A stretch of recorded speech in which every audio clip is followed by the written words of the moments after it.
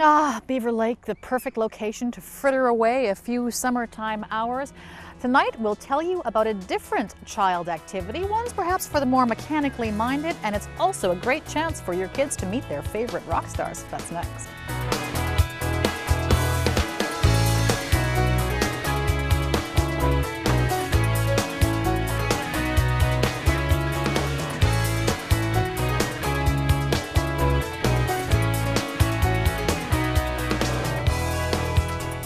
Harley-Davidsons and rock and roll. Sounds kind of appealing, doesn't it? Well, it's certainly appealing to this next group who have spent their time recreating choppers and meeting some rock stars in the process.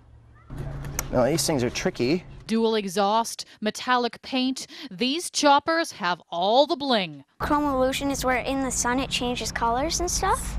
So when it's in the dark, you can see it's all red, and then in the sun it's like this. You don't need a license to drive these babies. They're bicycles, and they've been made by members of the Angels Chopper Bike Club.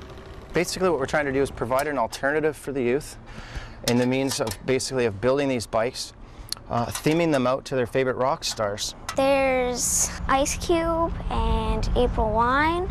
There's Jackson Brown. 9-year-old Tony Harrington has made 8 bikes, and it was his birthday that got the whole thing started. Tony was turning 5. I found a little chopper bicycle at a garage sale. I worked at the GM dealer at the time. I brought it in there. I completely changed the whole thing and modded it, kind of like what you see, and then presented it to him as a birthday present. And then it evolved from that to this year, Sophia decided to build a bike for Ozzy Osbourne. That's what gave birth to the whole rock bike thing. And it took me 3 months to do all of it. And the funny thing is I finished doing all the painting and everything on the day of the concert. So I debuted it the day that Ozzy came. I got the drummer and I got the bassist of his band, which is Tommy Clusettos and Blasco. That was really cool, and they really liked it. And the funny thing is they actually wanted to buy it from me on the spot. I can't believe that something I've made, someone like that would actually like to buy it. Like, that just makes me feel so good. That means it's fun. The club is about 15 members strong and includes kids as young as 5, teenagers, and grown-ups too. I couldn't figure out a name for my bike at first. All the kids saw the actual color of the bike, and that's why they gave me the name Iceman, right? Because it looks like ice. Members spend the bulk of their time in the shop finding frames and other components where they can. The sissy bar is actually made from a table leg. And this is the bumper from a truck. So usually a bike build will take somewhere close to 2 to 3 months to do. And then after they're done, ultimately each kid that does their bike, it's themed out to their favorite rock star. So with Tony, for instance, he made this one for Chris Cornell.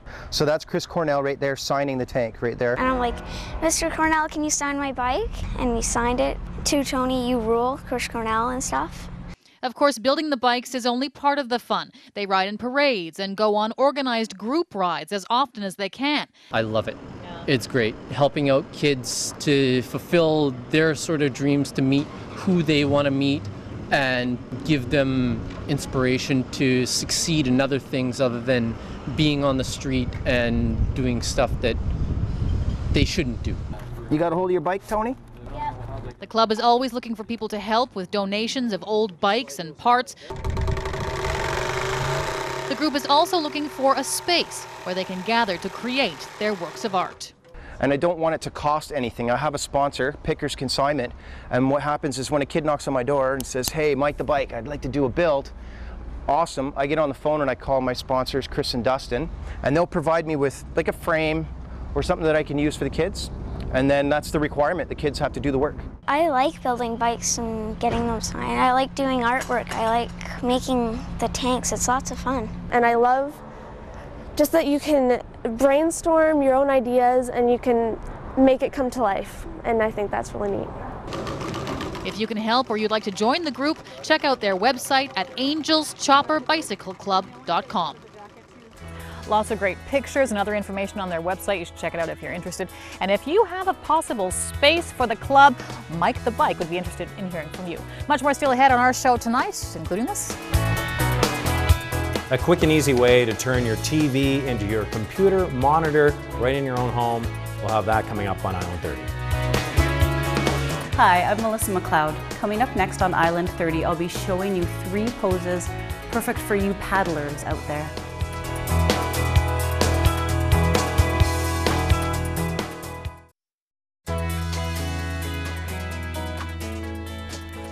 Oh, doesn't work. Are you all tapped out? Well, maybe we should head down together to Priority One and check in with Peter and Scott. We're back here at Priority One Computer Service. Peter is with us, of course, as always, and we are talking, well, we got a variety of different things here. You're going to have to lead me through because this is above my technological brain you capacity. You probably got these at home already. Or maybe. Through USB ports, you can do virtually anything these days. This guy here, you can hook up an external monitor without having to put in a whole video card, which you might not even be able to do with a laptop per se. But what's interesting is you can hook up 6 of these guys to your laptop or PC and have 6 monitors if you wanted to go that far. That's smart. Stock traders, people doing a lot of things need editors, a lot of production companies. So very affordable, very easy. Just plug it in the USB port and you got a monitor. These aren't that expensive. No, very that's a great expensive. Idea. Similar product here. This will go USB to either DVI, VGA, or HDMI. So if you wanted to go USB to your TV, you could, or to that monitor that has that particular connection. And this is easy. This isn't plug it in and go. It's that simple. And is this sort of the same vein down here? This is a new type of USB that's come out now, and it's called USB 3 as opposed to USB 2. Yeah. USB 3 is actually 10 times faster than USB 2. Okay. So to move data, say from an external hard drive or something along those lines, this is actually very, very preferred because of the speed. And it is backward compatible, so if you had a USB 2 or a USB 1 device, it will slow down and work at that speed. Okay. So it's not strictly just USB 3. So speed-wise, this is definitely the way to go. And then this is a hard drive here? This is a backup hard drive, and the only reason I have it here is just to show you that this one is USB 3 compatible, so it will back up at that 5 gigabits a second instead of half a gig. So very, very quick. That's great. And now this is a really smart idea with popularity of PVRs. So this is your own personal PVR, if you will, because sometimes we're getting movies over the internet or we're downloading them or whatever it might be. This here, you put a hard drive in here of your size and you've got a central depository in your home for everyone to share. This will plug into your router so that all the computers in your home can then share the music or photos or movies or whatever you decide to put on here. It will support 1080p, so Dolby, the whole bit. It's got all those capabilities, and it'll do anything from MPEG-1 to MPEG-4, so it's got all the formats covered. And not a huge setup? No, fairly straightforward. And then, like I said, you can play them right back on your TV if you want, because it has outputs for that, or stream it through your home. That's great. That's a great idea. Website of the week? Cookzillas.com. Cookzillas? Yeah. Okay. If you're looking for a recipe or wanting something to cook and you're not sure, it's a great central search engine to find those for you. And you can find them on our website at priority1.bc.ca. And we've put all of Peter's favorites, pick of the weeks have been on this website, so you can archive from previous segments and get up to date on what's hip and what's now in the world of websites. Thanks a lot, Peter. That's it for us. We'll see you next time. Thanks very much, guys. Well, there's one token paddler on the lake today. He's probably heading off to see Melissa McLeod, who's here this week to talk about yoga for paddlers. Today I'll be showing you 3 really great poses for those of you who are paddlers out there. They're to focus on opening through the chest and shoulders and releasing the legs. They'll feel really great after being out on the water. Use a wall for your first stretch, to stretch the chest. Bend your arm, place your forearm on the wall, keep the shoulder low, and then just turn your body away from that to get a gentle stretch right in the chest and shoulders. Breathe. Every stretch should feel comfortable and safe. Even if the stretch is strong, it should still feel really good. And try the other side. Notice how my elbow is lower than my shoulder, because that helps to keep my shoulder down as well, to reduce the tension up around here in the neck and shoulders. Release that. Come back to your mat. Dancer pose. Bend one knee. Grab where your shoelaces would be. Bring the heel a little bit closer to your backside. You could stay here, drawing the knee down towards the floor, or you could take it farther, stretch the other arm to the sky, drop the shoulder down, and start to tip yourself forward as you kick the heel into the hand. Keep the ribs coming in towards the body so that you're finding the opening at the hips and the shoulders, not overarching the back. It's a balance. If you need support, just be near the wall and use that for support. Have your fingertips there, or even a chair or a table in front of you. Come up, release, shake your legs out if you need to, and then try the other side. Bend, reach back, catch the foot, stay like this if you like, or go deeper. Arm raises, shoulder drops, tip forward, ribs stay in, shoulders stay away from the ears, breath stays steady, and bring yourself up. Release the arms and legs. Bring the hands behind the back. Open the chest and shoulders, look up slightly. Bend the knees, lean forward at the hip creases. For a forward fold, head hangs down, knees can bend more, and then the arms extend up. This is a great stretch for the hamstrings, the back of the legs. But for a lot of bodies, this is a really tight area, so it will probably feel more comfortable if you bend your knees. And if your balance feels off, take the feet a little bit wider, that will help. Release the arms. Just bring the hands above the knees and round yourself up. These poses should feel great after you've been on the water, or they'd even feel really good after you've just been sitting for a while and you're tight in your chest and in your legs. Bring your hands to prayer position. Let your head drop down. Thank your body for all its hard work. Thank you for joining me today. Namaste. Have a wonderful summer, and I'll see you in the fall. Thanks very much, Melissa. Now, I don't know if he's made baby ducks appear or disappear, but Murray Hatfield has lots of great illusions and tricks in store. Here's one more. Well, here at one of my favorite places to be on all of Vancouver Island, Murray's Trick and Joke Shop. It's a very cool place, and you know that it's said that a magician always starts and ends with a card trick. Murray Hatfield, is that actually true? You know something? It's not just true, it's the law. And the truth is, I have somewhere in here a deck of playing cards that I'm going to get a little help from you, Stacy. Okay. First of all, notice that the cards are all different. It is no particular order. And what I want you to do is to simply select any card, anyone you like. Okay. So take any card. Now, don't show it to me, but do look at it. And in fact, I have a pen here if you would take that and sign your name across the face. Okay. This makes that card absolutely unique to you. It is the only card in the world that looks exactly like that one. Okay. Now, here's the idea. Let's just place your card down there if you would, and I'm going to take your card and mix it into the deck. Okay. Now, Stacy, my job is to do the magic. The magic happens that fast. I'll bet you didn't see it, but look, back here in my pocket I have a wallet. Now take a look. Stacy, the wallet has a number of things inside of it, including a second wallet. Now, the second wallet is the one that we're going to be paying attention to. Okay. Because inside of that, there's a zipper.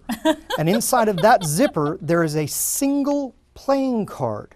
And wouldn't it be amazing if that playing card was the one with your signature? Oh my gosh, Murray, that's great. How did you first get into the magic business? What first attracted you to it? You know something? I was like many other magicians. I was 10 years old, and my mom hired a kid magician to come to my little brother's birthday. And something about it just resonated with me. So from that point on, I've been a real student of magic and a real fan. And I've basically been doing it my entire life. Is there one kind of illusion or magic that's harder than any other for you? Each of them requires a very specific skill set. with cards, coins, close-up magic, it requires a lot of manual dexterity and a lot of training and experience. With the larger magic and illusions, then you're involving movement and body and music and stage management. So each of them requires very different things. When you combine them all together, if you do them properly, it creates an amazing show. Is there an average amount of time that it takes you to perfect an illusion? It just depends on the specific illusion. Sometimes they can be learned in a matter of minutes. Sometimes it can take months and months. Wow. Wow. Okay, quickly let us know where folks can see you this summer. We are going to be at the Victoria Conference Centre Theatre, right on the backside of the Empress Hotel in downtown Victoria. And shows are every weekend, Fridays or Saturdays. You can get more information at www.magicinvictoria, all one word, .com. magicinvictoria.com. Tickets are at the McPherson box office or here at Murray's Trick and Joke Shop. Awesome. Thanks so much, Murray. We're lucky enough to be able to give away a few tickets to Murray and Teresa's awesome show, an incredible evening of magic playing at the Victoria Conference Centre on select Friday and Saturday nights throughout the summer. If you'd like to win tickets, drop us an email, island30@checknews.ca for your chance to win. Murray and Teresa will put on a great show this summer. You should check it out if you can. Speaking of mystery, Gordy Tepper is checking this out after the break. Hey Stacey, there's a dinner theater play out right now. Kelsey's one of the stars. Kelsey, what's it called? It's called Murder on the Oriental Rug. Okay, and we'll find out why she talks like that and more about the play when Island 30 continues.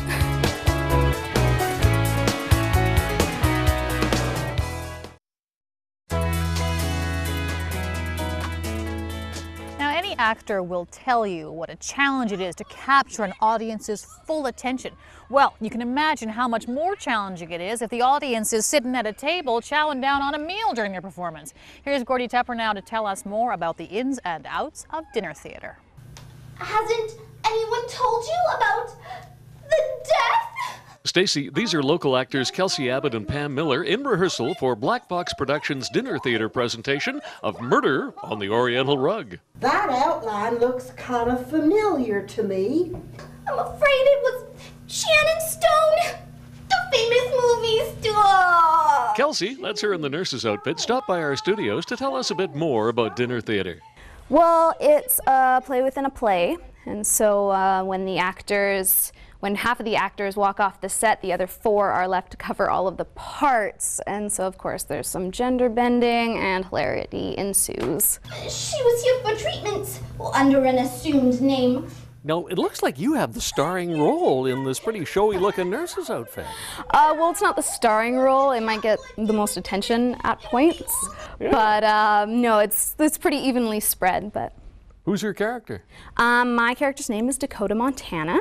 And she plays the nurse Harmonia Jones. Which is Dr. O'Very's assistant. Miss Harmonia, would you please find Dwayne the handyman? It's a complex little story that requires a good deal of attention, according to director Tara Britt. First of all, the audience is eating and drinking as well, so it's trying to keep their attention while they are doing other things. Although the dinner is mostly finished by the time we start eating, but there's some clinking of glasses and moving of forks and that kind of thing. Last year we had a bit of serving delays, so we actually had to go out while people were still eating dinner and like bus plates and things. No, you didn't, did you? Yeah, in our costumes, so we had to be in character, but it was an experience. Once the tabloids get wind of this, it'll be all over the news!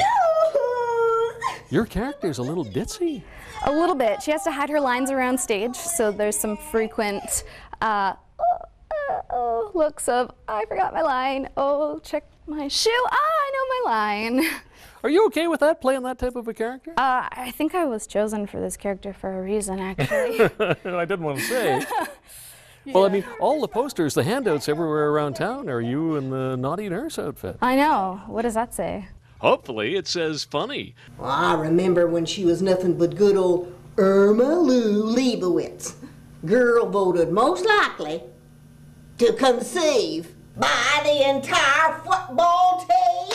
Kelsey and the troupe are putting on this comedy murder mystery that diners can try to solve all through the summer at the Travelodge on Gorge Road. You can order tickets online at their website. Who's the murderer? I couldn't tell you that. You have to come see the show. I thought the ditzy nurse I'd be able to trick it out of you. I don't know. Maybe I'm not as dumb as I look. Our show tonight. I'm Stacey Ross. Enjoy your evening. We'll see you again soon.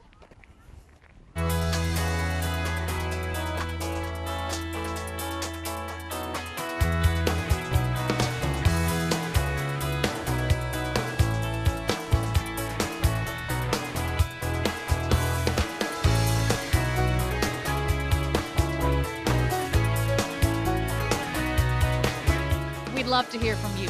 Send us your story ideas by calling 250-480-3767 or drop us an email at island30@checknews.ca.